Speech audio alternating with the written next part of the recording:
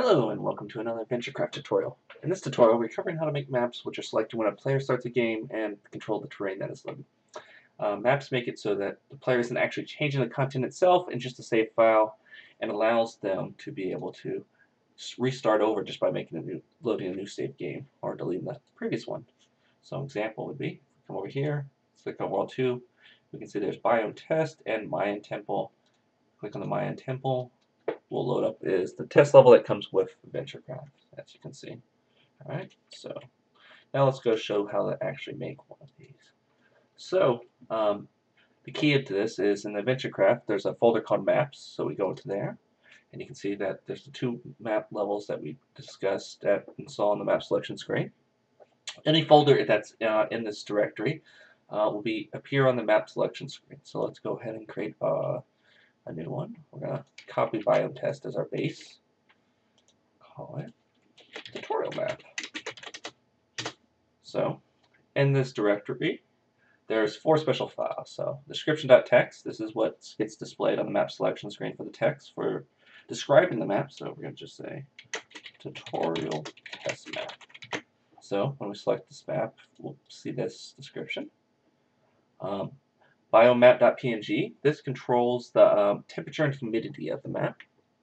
Terrainmap.png, this controls the the height map of the terrain and also the height of the water, as well as controlling a few more options. Thumbnail.png is the icon that you actually see on the map selection screen, so you can change that to whatever you want it to be. See what the player sees when they select the maps. All right, let's open up these images so we can talk about them some more. First off, we're going to work with the terrain map. Main thing to note about this is that, as I said before, it controls the terrain and water height maps. Each channel controls a separate element of the map. The green channel over here, this controls the height of the terrain, and the blue channel controls the height of the water. Now, red channel, it's a special channel that controls whether there's going to be sand on the beaches or not. So you either have a beach with sand, or you'll just have the grass coming up to it. The criteria that controls whether there's sand or not is if the value is above 127, there's sand. If it's below 127, it's grass or whatever that biome type has. So let's start off with making an island. Let's go. It's going to start off with, we're going to make it so that starts off like that. We're going to grab the brush. We're going to need a middle gray level. So we go like this. We're painting on the green. We're going to have a little cove here. Actually, I'll just make it so there's going to be a lake in the middle. All right. And we'll make it also a slightly higher one. 86. So this way, it's going to actually be a ring. All right. Now we're going to make the water. That brightness 79%, and we're going to make it even. Except actually, in the middle, we're going to put it to say instead 75%. So this way, the water in the middle will be actually higher than the water on the outside. All right. And we're going to make it so half the map has beaches and half the map doesn't. So the west side of the map will have beaches and the east side won't. All right. Now let's move on to the biomap.png. The biomap.png controls the biome settings, and in particular, the red channel controls the temperature, and blue controls the humidity. White stands for full heat or full humidity, while black is freezing or dry. We're going to make it so that in the north it will be cold, and in the south it's going to be hot. So grab the gradient tool real quick. As I said, hot in the south and warm in the cold in the north. And blue channel, this controls the humidity, as we said. We're going to make it so it's dry on the west coast, and it's going to be moist on the west. All right. So now that will control that, and we should get a good selection of all the biomes. Alright, now we're going to move on to the thumbnail. Just for simplicity's sake, we're just going to make a nice little gradient here like this. That will be our thumbnail. So now, if we go into the game, we'll be able to see this tutorial map.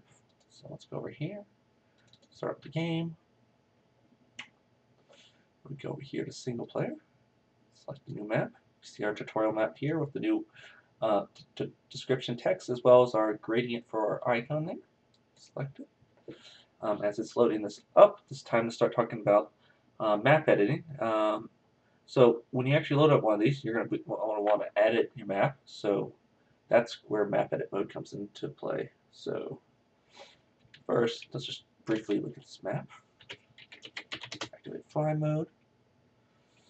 And what we see is we got this island, and as we said before, we got a nice coast over here, and the terrain varies. And it's cold up there in the north, and we can see it's over here on the south, it's warmer, and we got rainforest over there, while it gets dry over there.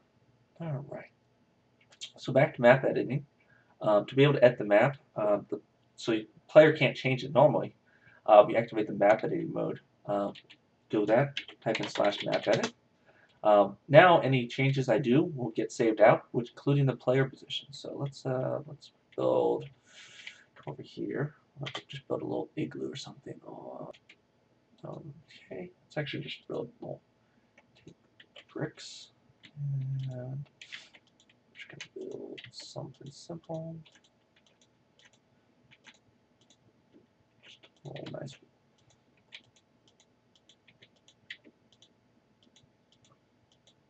All right, that will work.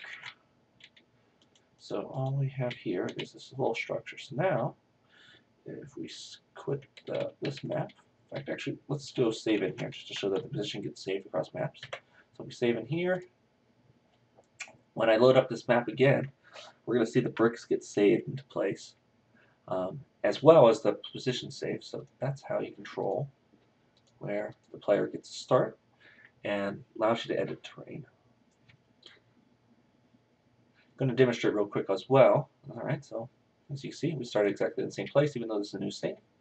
Now, if I come over here and I disable map edit mode, I'm still in debug mode, so I can place things.